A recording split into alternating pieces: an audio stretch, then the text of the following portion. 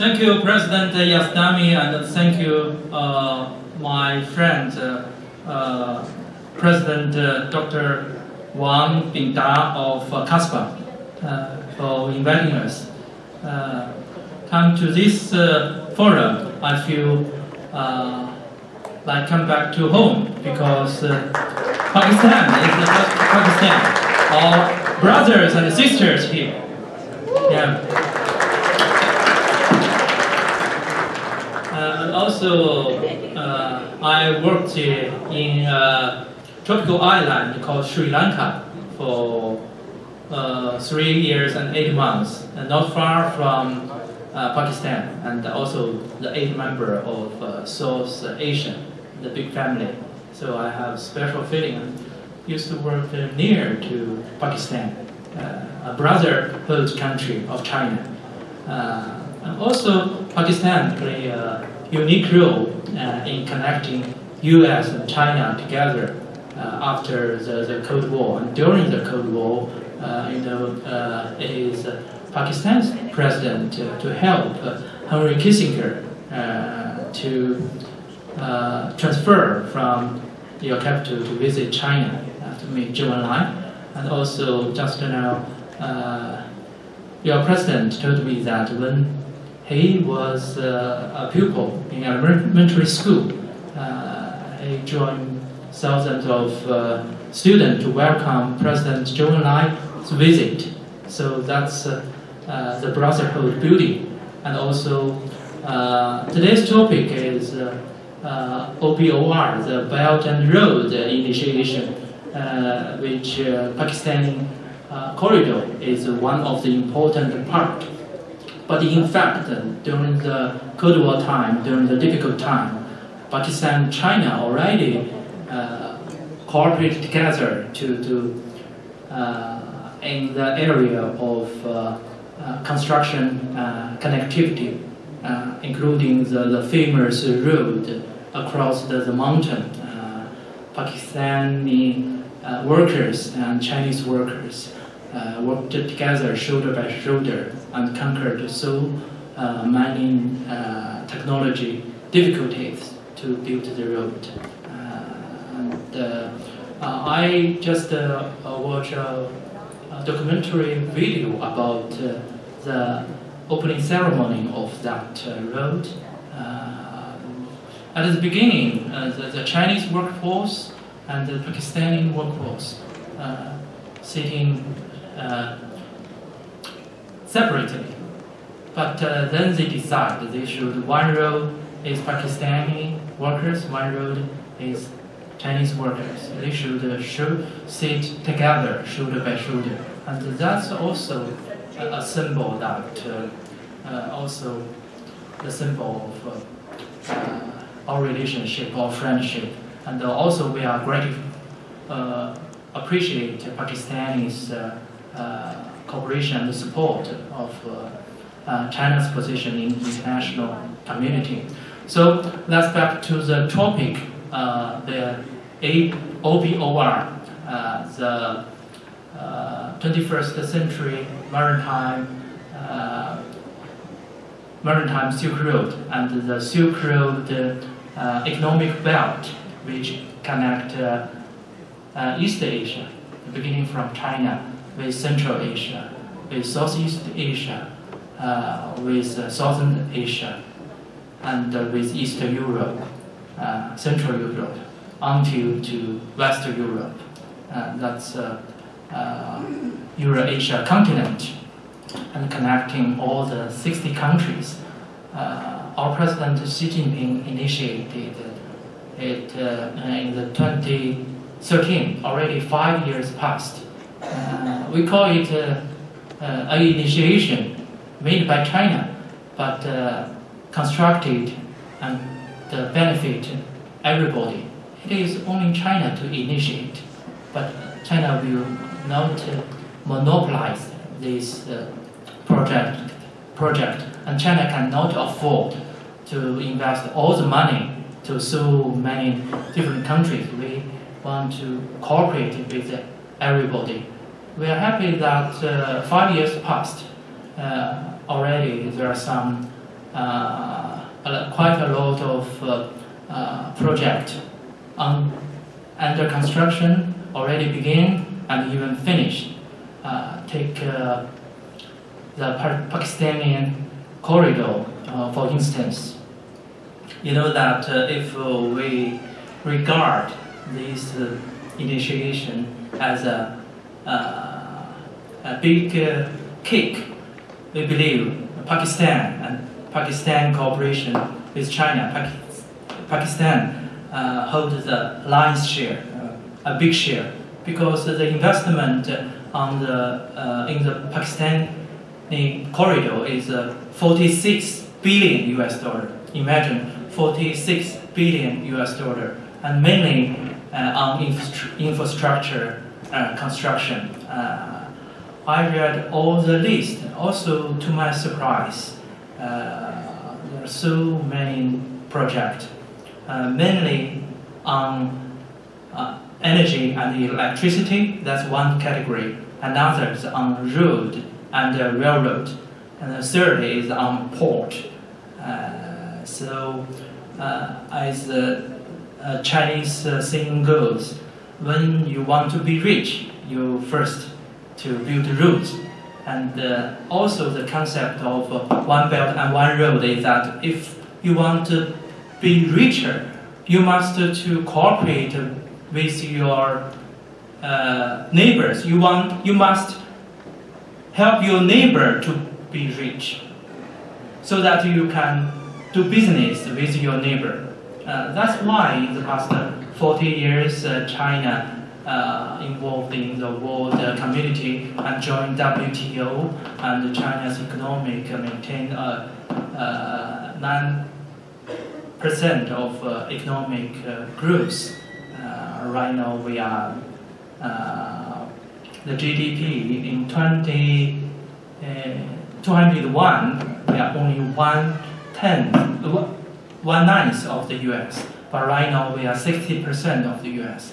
But in terms of per capita income, per capita GDP, we are still low. So there is a long way to go to develop China, and we want to share our market, 1.3 billion Chinese people market, and 500 million middle class market with the rest of the world. We know that many of you, a majority of you are elite of the IT and industry, Google, Microsoft, Cisco and others, and Apple. So many of you, some of you visit China. One of my friends said he visited China, Shanghai library, and your president worked for Google, and Google buy a lot of equipment, semiconductors, to build their Google Cloud. So we are living in a global village called Earth. China is not far from Silicon Valley, only 10 hours, 12 hours by flight. So coming back to the Belt and Road initiation, for instance, in Pakistan, you know that South Asian country, it's a common atmosphere that they suffer from the shortage of electricity. When even in the capital, during the daytime, sometimes only several hours of electricity to be provided. So the Belt and Road initiation, we first focused on the electricity build-up. There are so many projects, from coal power plants, several coal power plants, to solar energy plants, to hydrogen dam, the hydrogen power plant. So we believe in 5 years, 10 years, when you go back to your country, we hope there you will find your relatives and your friends are not to suffer from the electricity shortage. And that's also common 30 years ago, 35 years, 40 years ago, when China opened to the outside world. I also experienced electricity shortage. So we do not want that to be happened to our Pakistani friends. That's what we.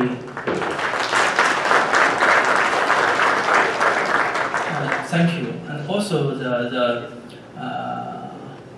expressway, 3,000 miles expressway is under construction, and the railroad is under construction. Only 5% of many of the managers and engineers are from China, 5%. So 95% are local people, Pakistani technicians, engineers, managers, and workers. So we cooperate together to create job opportunity for Pakistani people. And so when these people have a job, have a rice bowl, they will not go to extreme. They will not be attracted by Taliban. They care more about their family. They can have food, bread to feed their children, to pay their education. That's also a concept of the Belt and Road Initiation. We want everybody to be rich, every country to be rich. Just as President Xi of China in recent OBOR forum, he said that China already opened its door to the rest of the world. We will never close our door. We will only open wider. We will buy more. We will enhance intellectual property rights protection, and we will lower the tariffs, including automobiles to the U.S. and the rest of the world, and we will exempt the shareholding columns for the joint ventures. So China, just like your organization, I believe you choose a very good name, Open Silicon Valley Organization of Pakistan Entrepreneurs Network. So very good, just like the Chinese concept, open to everybody, to cooperate with everybody. Some other outcomes of the OBOR, for instance, in Africa, the Djibouti, the railroad from Djibouti to Addis Ababa, and also we finish another road from the capital of Mombasa, from Mombasa to Nairobi, the two capital of African country, Kenya.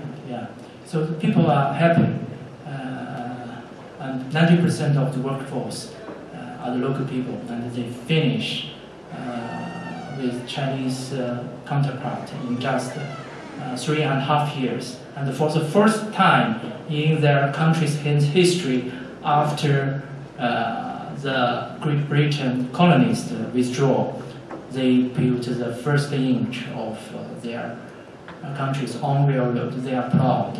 So when you build the railroad, all people use it. When you build the expressway, for instance, in Pakistan, the A9 road from Jaffna to the capital, Colombo, during the wartime, it's a very damaged road. So, but after the war, China, China lent the loans to this country and built the A9 road. I'm very happy to travel several times from Colombo to Jaffna, the war-damaged area by the LTTE. On the road, the rich people can use this route. They can drive. And the poor people also can use the road. They ride the bicycle. And Jaffna Mongol travel from Jaffna to Colombo Market in just 4 hours. But before that, it takes the whole day, 12 hours. Yeah, that's the example. And also, people maybe worry about that. China and Pakistan cooperate with the building and manage of Gwadar port, and worry about Pakistan is suffer from overloaned to buy a lot of loan from China. I can tell you that no matter it's a win-win situation. For instance, in Pakistan, after the war, China and not Pakistan, in Sri Lanka. Sorry, in Sri Lanka after the war, we built the Colombo Southern Containers Harbor. It is owned by Sri Lanka, but only operated by a Chinese company, and only 10% of the managers is from China. 90% are from the local people. So the sovereignty, of course, belongs to Sri Lanka, and also Hambantota. Hambantota, the first phase finished, second phase finished, and third phase is under construction. People also worry about that's a white elephant. Sri Lanka bought too much money from China. Will China take this port as a colony? In fact, that will not happen. Although it's 99 years terms of management and operation, this port still belongs to Sri Lanka. Chinese warship will not enter the port without the permit of Sri Lanka, only by visiting when they escort the ore and other countries' cargo ship along the Indian Ocean. So don't worry about that. Also, the Belt and the Road Initiation, people may ask where the money coming from. In fact, we have already established some financial support organizations, such as Silk Road Foundation, such as AIIB, Asian Infrastructure Investment Bank, and also Chinese governmental loans to this country. Mainly, we not only cooperate with this international financial organization, but also with the local government through bilateral agreement. In the past 5 years, already we signed the bilateral agreement of cooperation with the Belt and Road countries, over 60 countries, and also we over 100 countries and international organizations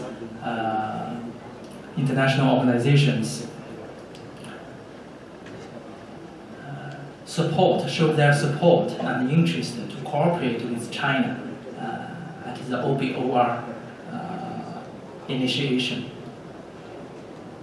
So by the infrastructure construction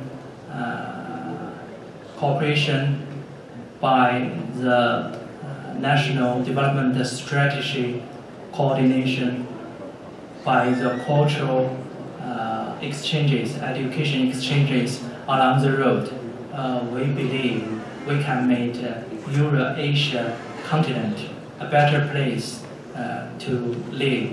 Imagine that right now China have over 160